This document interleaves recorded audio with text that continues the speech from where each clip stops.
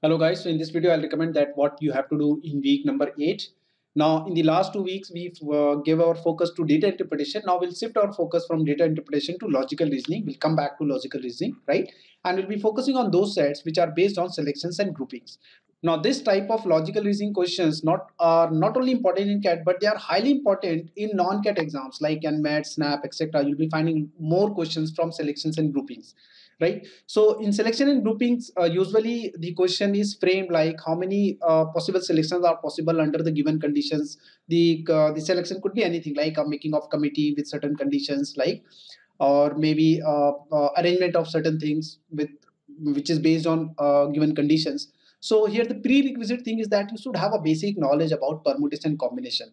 I'm not saying that if you don't know what is permutation and combination, you'll not be able to attempt this set. But yes, if you have this knowledge of basic knowledge of permutation combination, you know that how to use NCR and NPR and what are their actual meaning. It will be quite handy. The reason being is that most of the questions are based on the number of cases so far.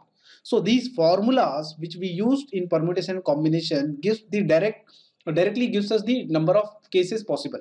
So therein these are very much handy to identify that among all the possible cases which cases we have to retain and which cases we can discard.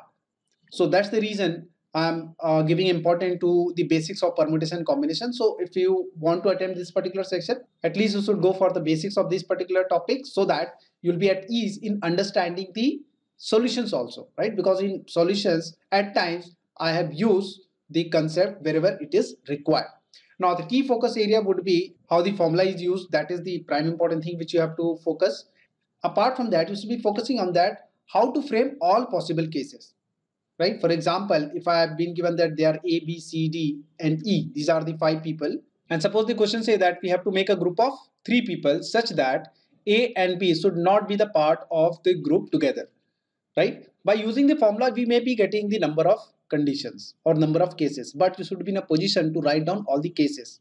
Now, why this is important? The reason being is that just by using the formula, you'll be getting all the cases under this condition only, right? But since this is a logical reasoning, so it must have some other condition to match, to identify that which particular case is matching all other condition. You should be in a position to write down, right? For example, in this case, suppose if I want to figure out that what all possible cases would be or some of the cases would be, then I can say that it should be, if I take A and not B, then ACD is one of the possibility, then AC is another possibility, ADE is next possibility, right? Apart from that, I can start with B, said that BCD is a possibility, BDE is a possibility. So you can see that the ease with which I'm writing all the cases, you should be in that position. Then only you'll be able to crack all the questions under this section, right?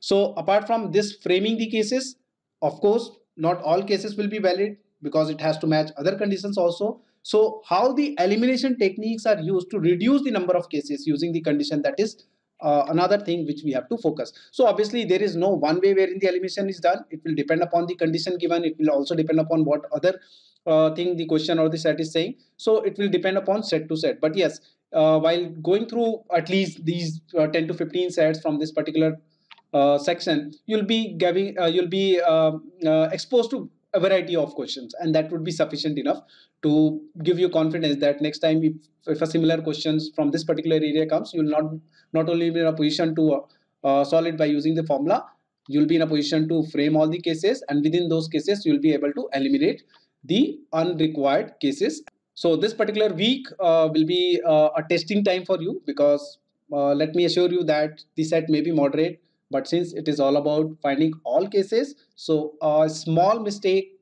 will give you wrong answer always. So you have to be very precise while using the formula and making the cases. You don't have to do it with hit and trial. Try to be very methodical in writing all the cases.